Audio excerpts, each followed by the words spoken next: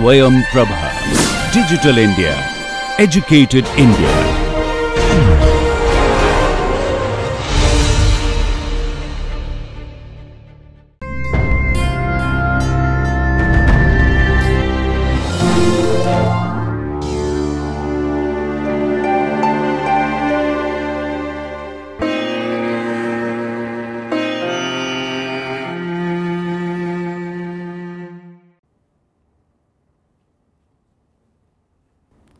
Hello, I am Dr. Shubha, Professor of Anatomy, Kempegowda Institute of Medical Sciences, Bangalore. Today, I am going to talk about the anatomy of caecum and appendix. Once a boy visited a doctor with complaints of low-grade temperature and pain in the right lower part of his abdomen.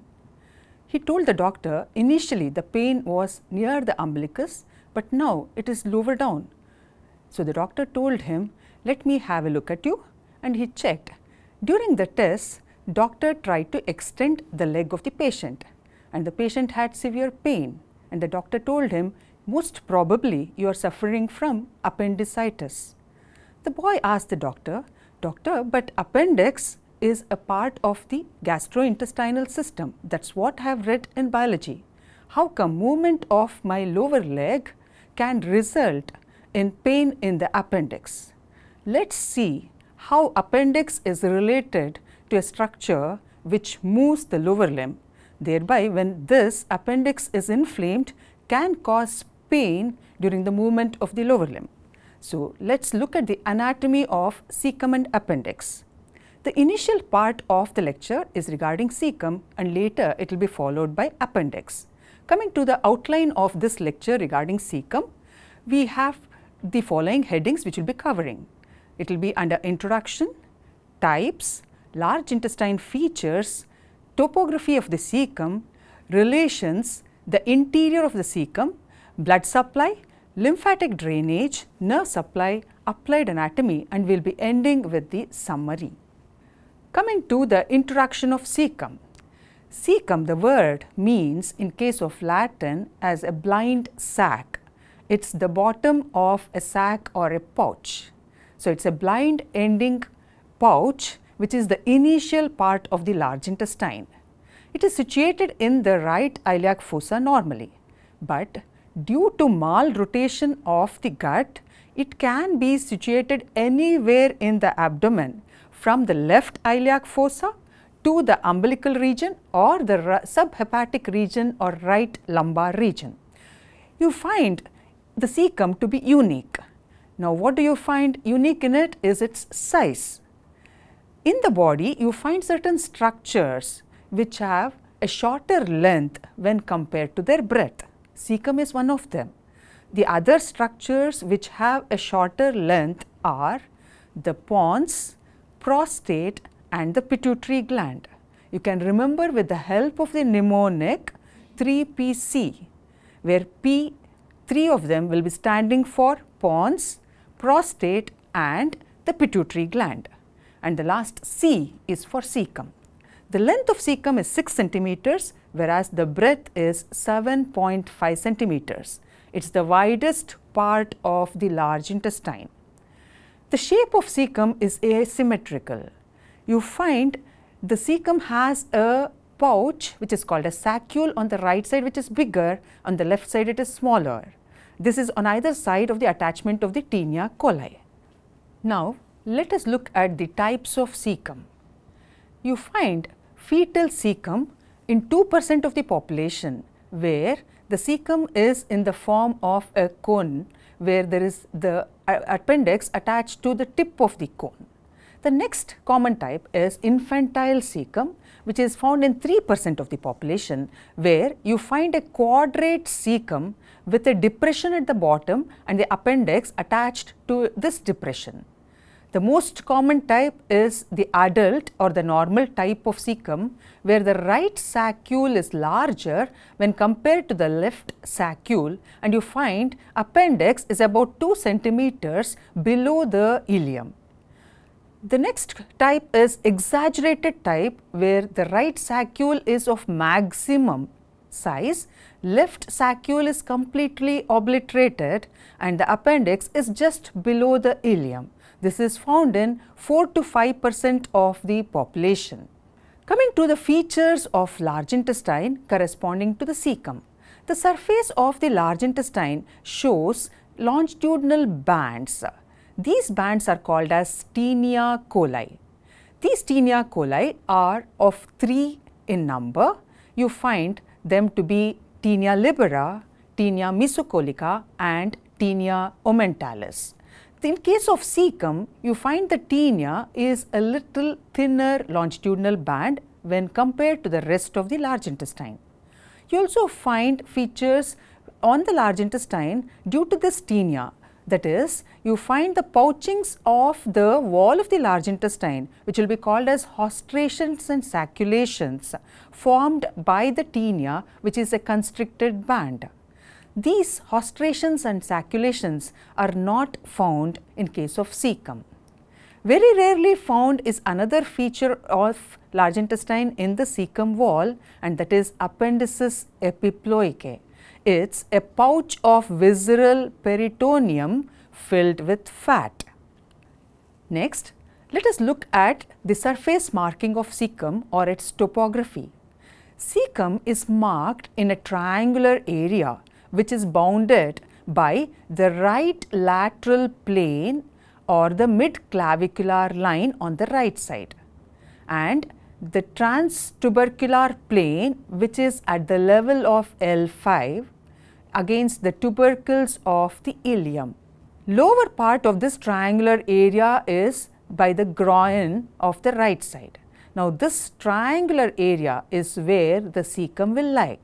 Coming to the relations of the cecum, you find cecum is covered by peritoneum on all sides, and it is got 2 folds which are connecting it to the ileum. The upper fold is called as a vascular fold. It forms the anterior boundary for a recess which is present behind it. This is called as superior ileocecal recess. The lower fold is the non-vascular fold of Treves, which bounds anteriorly. You find forming the boundary for inferior ileocecal recess. These 2 recesses are at the junction of cecum and the ileum. So, cecum is completely covered by peritoneum. Occasionally, it has a mesocolon suspending it, then it becomes a mobile cecum. Because of its complete covering by peritoneum, you find a small recess behind the cecum itself, that will be the retrocecal recess. When we look at the general relations of the cecum, you find anteriorly it is related to the anterior abdominal wall, and occasionally you will find coils of small intestine when the cecum is empty. Posteriorly, cecum is related to 2 muscles, the psoas major and the iliacus, and 2 nerves, that is the genitofemoral nerve and the lateral femoral nerve of thigh. Occasionally, the femoral nerve also projects in between the 2 muscles, forming a posterior relation to the cecum. It is also related to 2 vessels, the right gonadal vessels and the right external iliac vessels. So, these form the posterior relations of the cecum. So, most important, please note the iliopsoas muscle, which brings about flexion of the hip. You find this muscle gets stretched when you extend the thigh. So, if there is irritation in the cecal area, this muscle can get inflamed. Superiorly, cecum becomes continuous with the ascending colon at the ileocecal orifice or the junction with the ileum. Inferiorly, it is a blind ending pouch and it is related to the lateral half of the inguinal ligament, which connects the anterior superior iliac spine to the pubic tubercle. Medially, you find it becomes continuous with the ileum at the ileocecal orifice, and below the ileocecal orifice is the appendix attached to the cecum. Now, let us look at the features in the interior of the cecum. When you open up the cecum, this is how it looks. In the posteromedial wall, you find two openings. One is the orifice of the ileum, which is called as ileocecal orifice, and the other one is the orifice of the appendix, which is called as appendicular orifice. You can see the appendix projecting down below here and its orifice is here, whereas ileum is found here, and this is the orifice of the ileum opening into the cecum. This is called as ileocecal orifice. This ileocecal orifice is guarded by a valve which is called as ileocecal valve.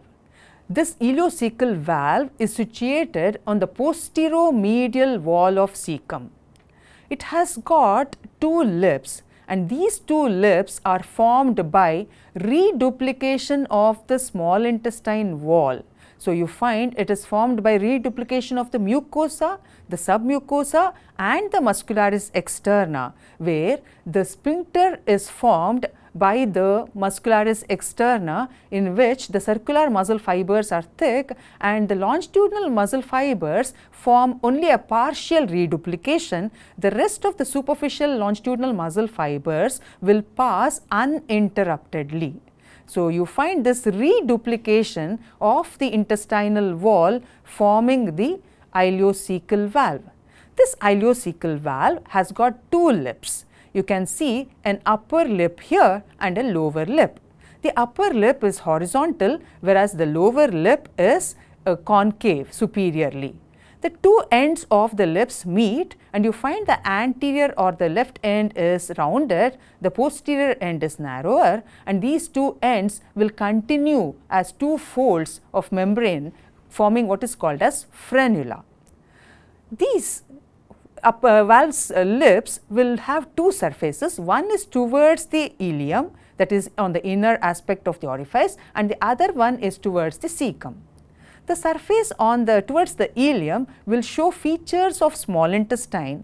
So, they will have on the surface they will have the villi, whereas the cecal surface will have the features of the cecum. There you find the orifices of the openings of the intestinal glands.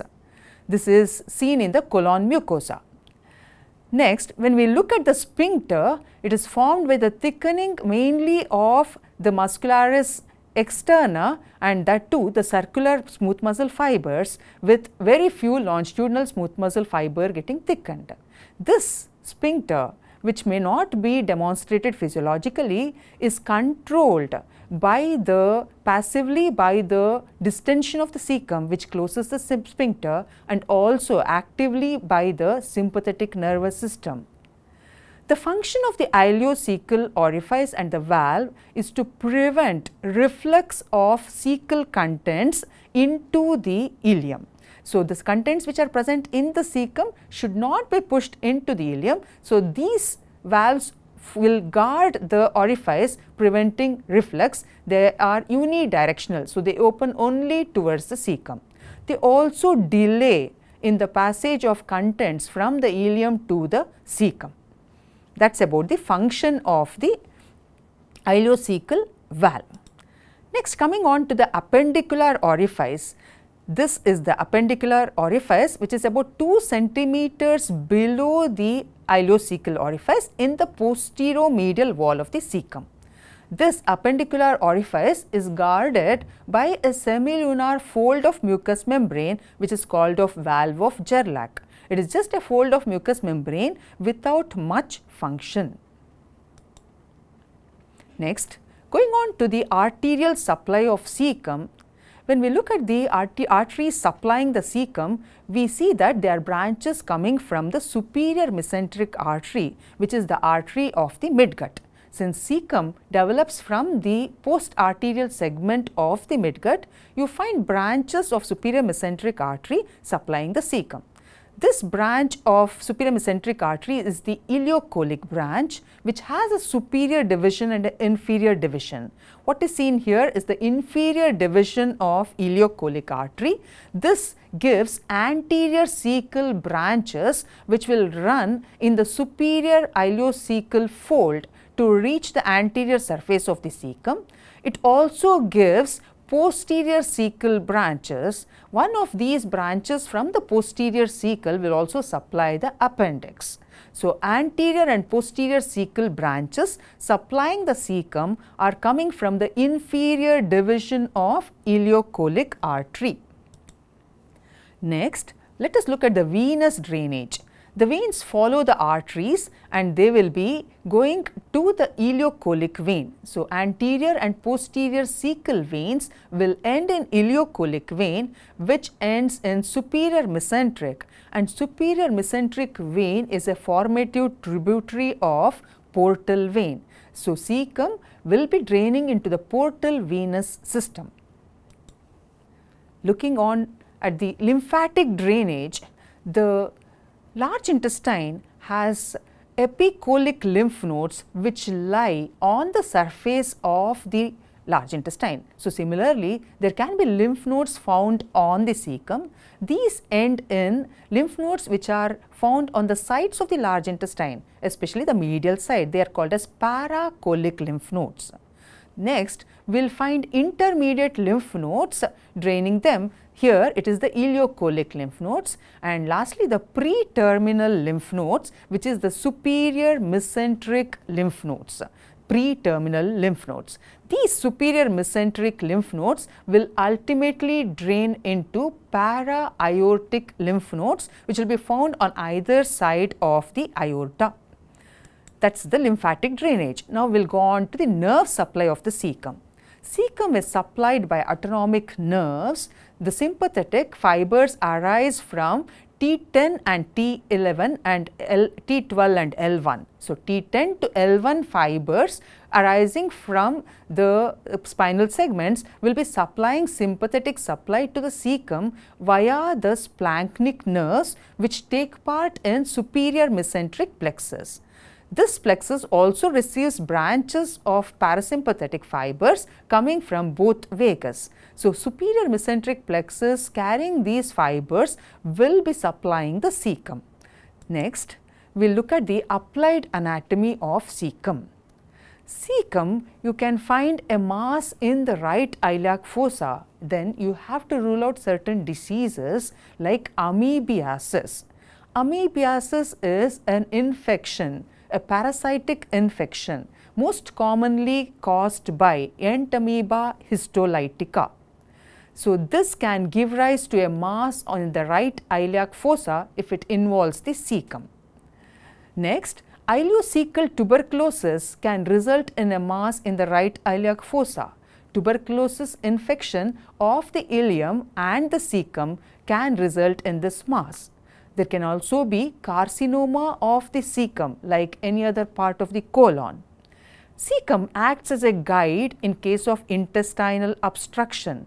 How is this? How does it act as a guide? Now, if the cecum is filled with food and there is intestinal obstruction, then you will have to suspect the obstruction happening in the large intestine. And if the cecum is empty, if there are no contents in the cecum, then you have to suspect an obstruction in the small intestine. Therefore, there is no content in the cecum.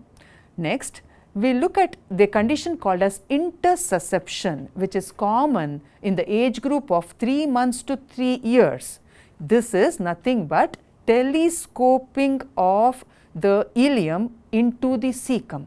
You find the ileum enters the cecum like a telescope, and what happens is the ileocecal orifice will act as a constricting band to this portion of the ileum, thereby cutting off the blood supply to the distal portion of the ileum which is beyond the ileocecal orifice in the cecum, thereby causing ischemia necrosis or cell death in this region. So, it becomes an emergency condition found in the age group of 3 months to 3 years, very small children. Next, how do we look at the cecum? We can look at the cecum by doing an endoscopy, and this will be done through the anal canal, and this is called as colonoscopy. If the cecum is highly mobile, then it can undergo rotation. So, it has to be fixed to the posterior abdominal wall, and this fixation of cecum to the posterior abdominal wall is called as cecopexy. Next, we will go on to the topic of appendix, and this will be covered under these headings.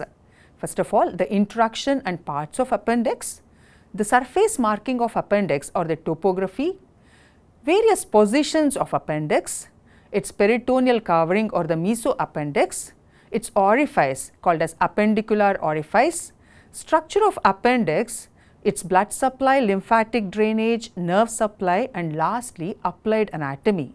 Will end by summarizing the topic of appendix. Coming to the appendix, it is also called as vermiform appendix. Why is it so?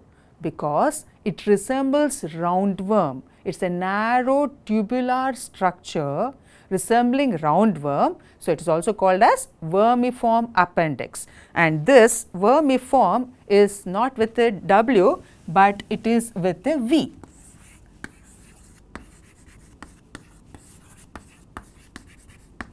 This is vermiform appendix. Next, let us look at the size of appendix. The length of appendix varies greatly. It can be anywhere between 2 centimeters to 20 centimeters, an average length being 9 centimeters. The diameter is usually 5 millimeters in size. Next, looking at the parts of appendix, it has a base. This part is the base. The rest of it is the body, and the terminal portion is the tip of the appendix. When we do a surface marking of the appendix, usually we mark the fixed part of the appendix, and that is the base. And where do we mark this appendix? You find the transtubercular plane passing across the tubercles of the iliac crest at the level of L5. And the junction between this and another line drawn, that is the right lateral plane or the right midclavicular line. And at this junction, you go down by 2 centimeters and mark a point that will be the marking for the base of the appendix. And the tip can move anywhere and it can lie in different positions. So, based on this, you have different positions for appendix. Now, here is the tinea coli, which acts as a guide for the base of the appendix, because once you trace the tinea of the cecum, you find that the appendix can be caught on while doing a laparoscopic surgery. So, identification of appendix is by looking at the tinea of the cecum, which leads it to the appendix. So, that will be the base of the appendix. The tip can point in any direction. So, positions of the tip will decide the position of the appendix.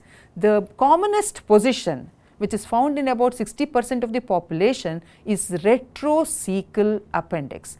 Retrocecal appendix is behind the cecum in the retrocecal recess, and this can also be expressed by using the hour hand of a clock depending on the classification by Treves. So, retrocecal appendix becomes 12 o'clock position of appendix. Next, you find splenic type of appendix, where it is directed towards the spleen, and this will be 2 o'clock in position, and this can go in front of the ileum, then it will be called as pre-ileal, or behind the ileum, then it will be called as post-ileal, and this is the most dangerous type of appendix, because an inflamed appendix, if it gets burst, and if it is of this type, it can result in generalized peritonitis. Next, you find 3 o'clock position is the promontoric appendix. It will be pointing towards the sacral promontory. Next is 5 o'clock position, which is pelvic. This is the second commonest type of appendix. It will be pointing down towards the pelvis, lying against the obturator internus. In case of females, it will be related to the right ovary and the right uterine tube.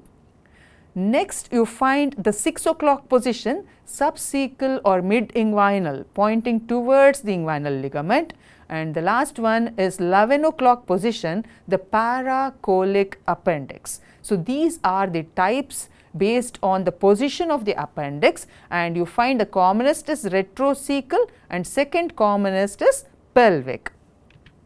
Next, let us look at a specimen showing the pre-ileal or post-ileal position of appendix. So, this is the appendix and this is the ileum. So, this is the most dangerous type of appendix. Coming to the peritoneal relation of appendix, appendix is completely covered by peritoneum, and you find this peritoneum covering this leaves the appendix as a double layered fold which is called as mesoappendix, and this will be continuous with the left posterior layer of the mesentery of the ileum. So, if you trace it, it is going to become continuous with the left posterior layer of the mesentery of the ileum. This mesoappendix will carry the appendicular artery to the appendix. So, that is why it becomes very important during surgery of appendix. The base of the appendix is attached to the cecum and it is going to open into the wall of the cecum. So, you can from the interior of the cecum you can see the appendicular orifice which is situated in the posterior-medial wall of the cecum, and this is guarded by a mucosal fold which is called as valve of Gerlach. Valve of Gerlach is just a mucosal fold without much functions. Next, let us look at the structure of appendix which helps in making the appendix susceptible for inflammation or infection to spread at a faster pace. The mucosa and submucosa, muscularis externa and serosa, these are the 4 basic layers of the gut wall which surround the lumen. In case of appendix, lumen is very narrow and sometimes it is obliterated, sometimes it can get impacted with fecolith, thereby resulting in inflammation of the appendix. The next layer is the mucosa. Adjacent to the lumen is the mucosa. This becomes the subsequent layer, that is the submucosa. Both these layers will have aggregation of lymphoid follicles. So, you find large lymphoid follicles situated in the mucosa and the submucosa of the appendix. So, it is also called as abdominal tonsil. Abdominal tonsil is the other name for appendix. Next, you find the muscularis externa which is in the form of 2 layers, inner circular and outer longitudinal. This shows some gaps in the wall which is called as hiatus muscularis. So, when there is a gap, what happens is the mucosa and the submucosa will come very close to the serosa, thereby an infection from the luminal surface gets easily transmitted through the layers towards the peritoneum which forms the serosa. And in this serosa will be the appendicular artery which is very close to the wall of the appendix towards its tip. So, if there is inflammation of the appendix, the appendicular artery which is very close to the wall gets thrombosed, and this can result in necrosis of the tip, with subsequently it can undergo a opening into the peritoneal cavity. It can burst open into the peritoneal cavity, and this results in generalized peritonitis which is a serious condition.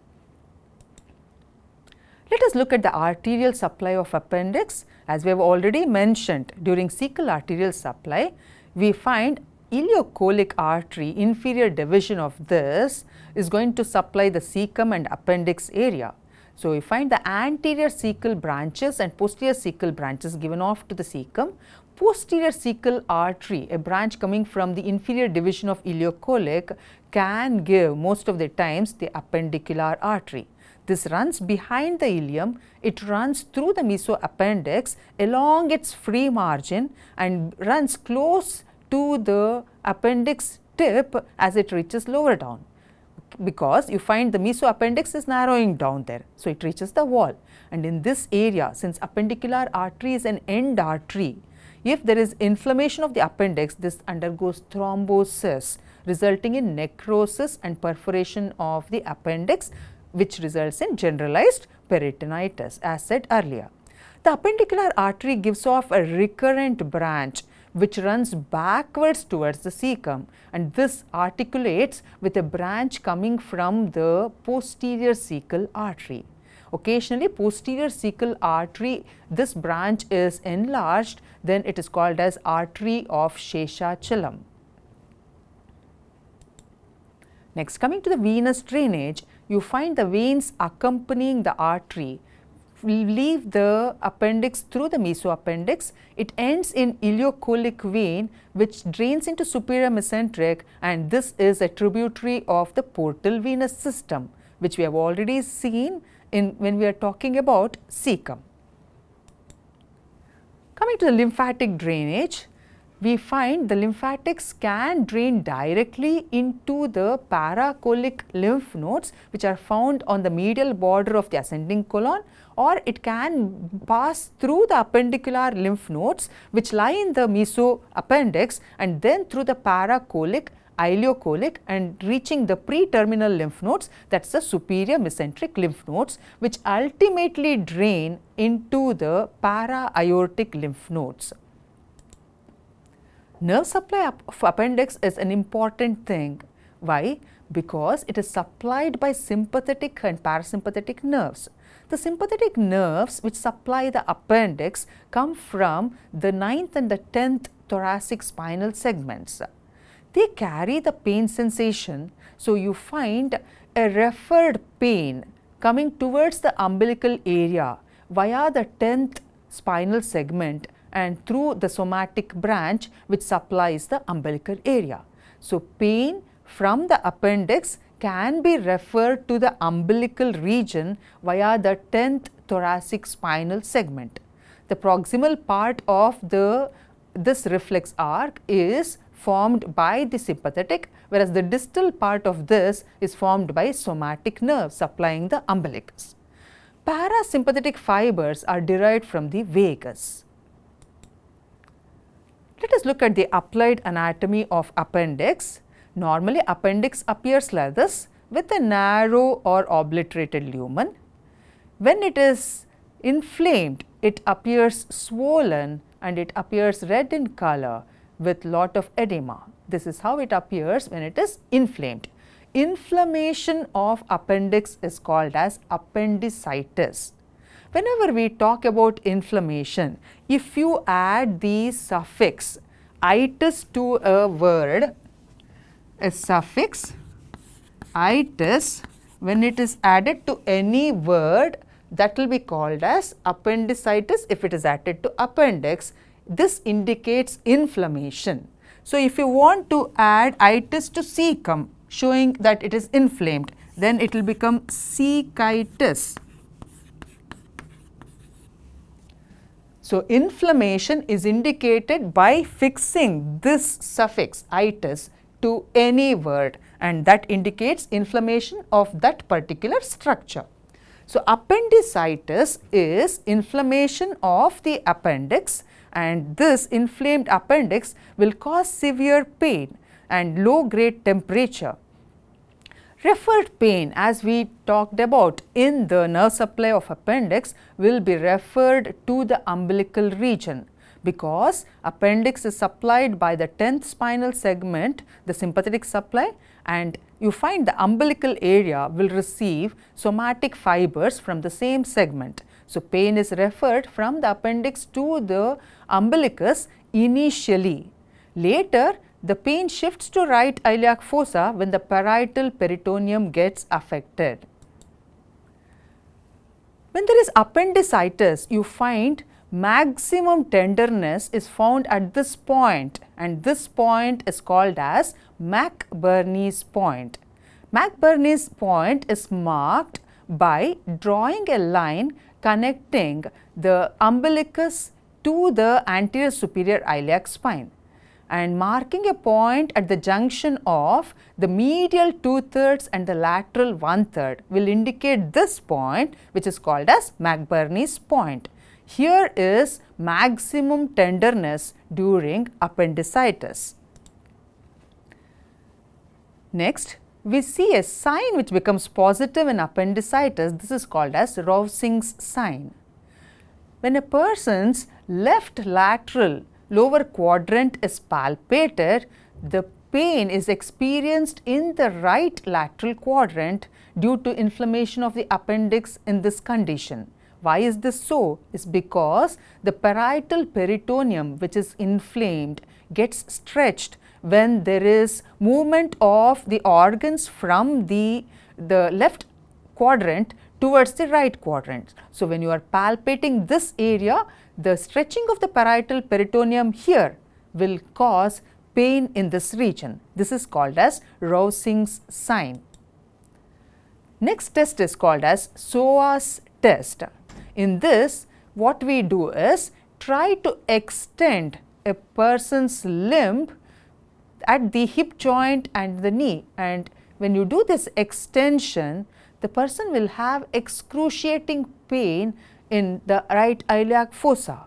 Why is this so? Because the right iliopsoas, which is the posterior relation as we have seen earlier to the appendix, when the appendix is inflamed, they are also inflamed or get irritated. So, when there is stretching of these two muscles during the extension, it can cause pain in this area. So, you find extension of the lower limb giving rise to pain in the right iliac fossa due to stretching of the psoas major. Hence, this is called as psoas test. It is also called as Cope's psoas test. The next test which can confirm appendix being inflamed is obturator test. Obturator internus, which is related to pelvic appendix, this gets, if it gets inflamed, results in irritation of the obturator internus. So, if the person's leg is flexed and medially rotated, person will have excruciating pain because of the stretching of the obturator internus. So, obturator test becomes positive when the appendix is found to be of the pelvic type, whereas the previous test what we saw, psoas test, becomes positive in case of the commonly found appendix position, and that is, if you can recall, it is the retrocecal position of appendix. That is very closely related to the psoas major. Next, we will look at the subhepatic cecum and appendix when there is malrotation of the gut or the non-descent of the cecum.